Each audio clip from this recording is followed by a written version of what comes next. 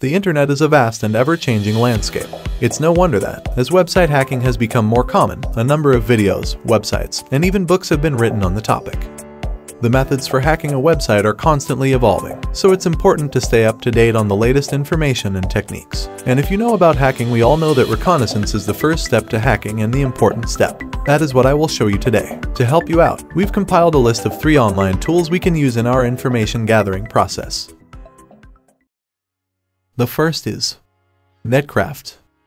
Netcraft is a very popular tool and it has a user-friendly interface. It has a good dashboard and gives general detailed information about web hosting. It assesses the risk factor and the vulnerabilities of website as well. So let me open that website and show you how it's used.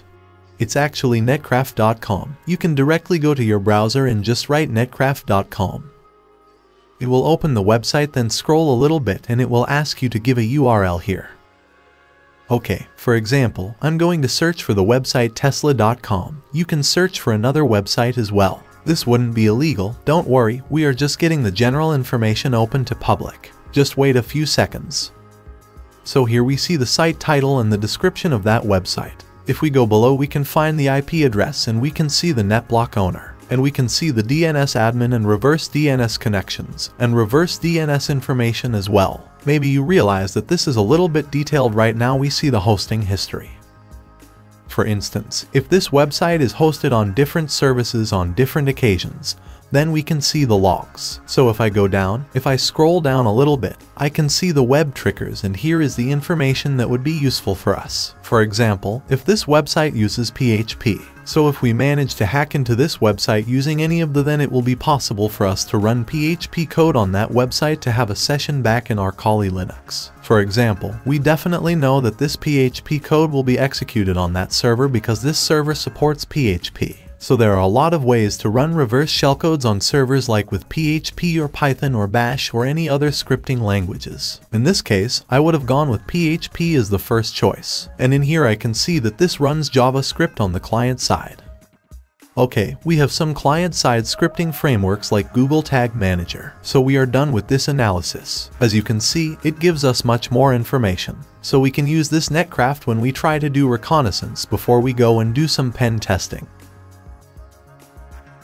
The second is WhoisLookup. So if you search for WhoisLookup, you will see a lot of results, and I'm going to click on the first one. You can try other ones as well. So if we give any domain in this WhoisLookup, it will show us some registration information regarding to that domain. So let me show you what I mean.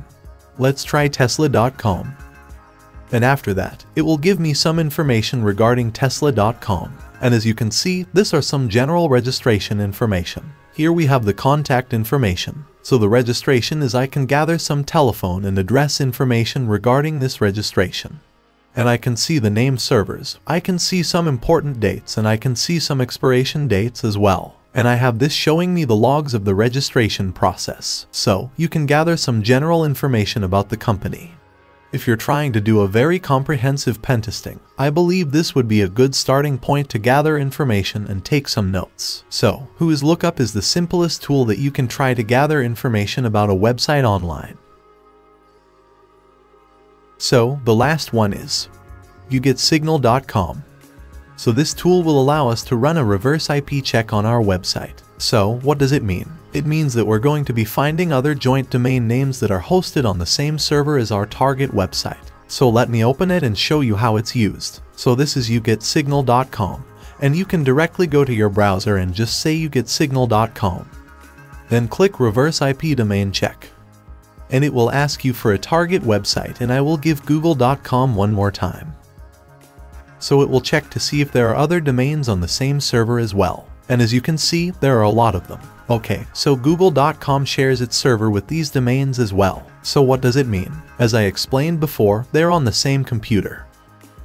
So if we manage to hack one of these, it is possible that we can hack into the others as well. Of course, it is possible that they have some implementations of security in their system blocking this browsing from one website to another within the same hosting, within the same computer. But it's worth giving a shot because if you cannot find any vulnerabilities on Google.com, Maybe you can find other vulnerabilities on one of these websites. So it makes sense for a hacker to try and find some vulnerability in one of these websites and hack into those and then try to make his or her way up to google.com using the same server because they are located in the same computer eventually.